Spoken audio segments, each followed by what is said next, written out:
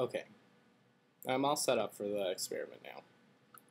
I have a piece of lovely galena attached to a string.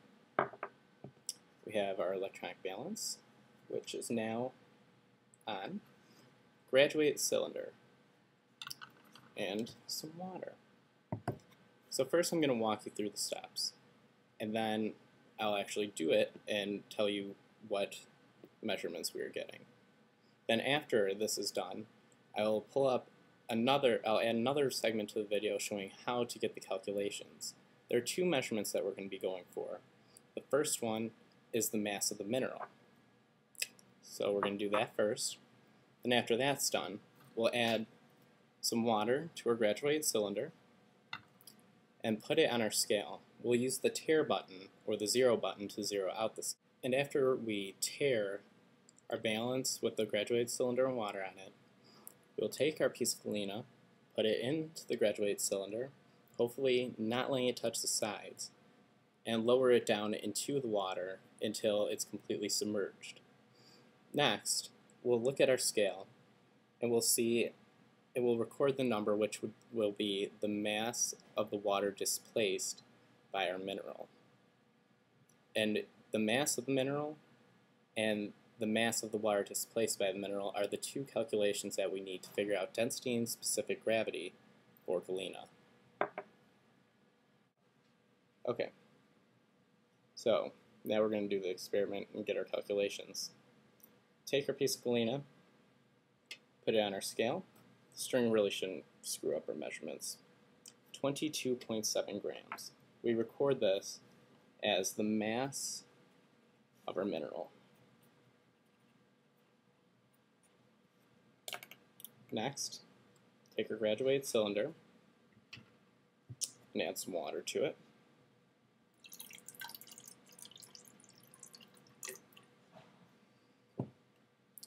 Let's get this to an even number on there.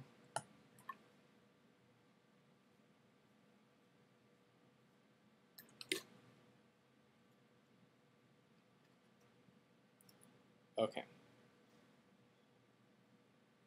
So now we have this all set. We're going to go ahead and tare to zero our scale. 0.0 grams, perfect. Next, take our little piece of galena, tighten the string a little. We're going to drop it slowly down into the graduated cylinder until it's displacing the water. Okay. 3.0 grams. Now we'll record this 3.0 grams as the mass of our water displaced.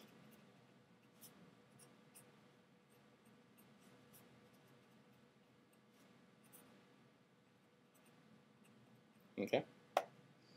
Now, the 22.7 grams is our mass of our mineral. 3.0 grams is the mass of our water displaced. Next, I'll show you how to use these two calculations to figure out the specific gravity and the density of galena.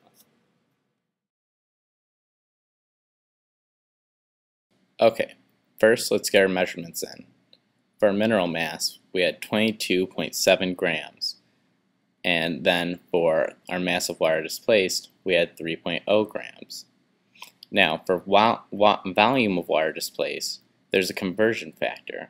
1 gram of water is equal to 1 centimeter cubed of water.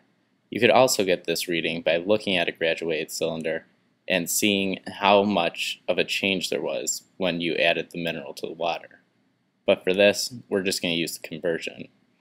And since it's 1-to-1, it's going to be the same as our mass of water displaced. So 3.0 grams by centimeters cubed. Next, we're going to calculate the density. Now, the density is our mineral mass, which was 22.7 grams, and then we're going to divide that by our volume of water displaced, which is 3.0 centimeters cubed.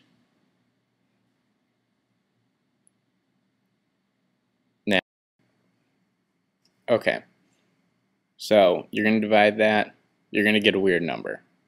So since we're rounding to the second decimal place, we're just going to say 7.57 grams of watt, or grams by centimeters cubed. Now, specific gravity, to calculate this, we're going to be using another conversion factor. And like the conversion factor before, this one is density of water is equal to 1 gram per centimeter cubed. And since, again, 1-to-1 ratio, simple math, the specific gravity and density are going to be the same. So you're going to have 7.57 as your measurement for specific gravity. And specific gravity is a unitless figure, so you don't have to add anything. Like I tried to add grams, now I had to delete it because it's unitless. Make sure that you have all your units correct or you will get marked down.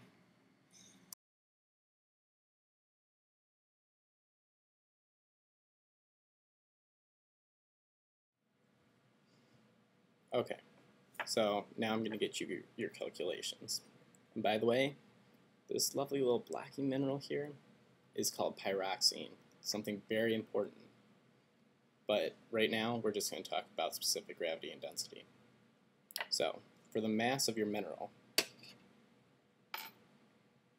17.6. So 17.6 grams is the mass of the mineral. Next, we put our graduated cylinder with our water in it onto the scale. Tare it. Lower it. 5.2 grams. 5.2 grams is going to be the mass of your water displaced. Okay. Now, calculate the specific gravity and the density for this mineral.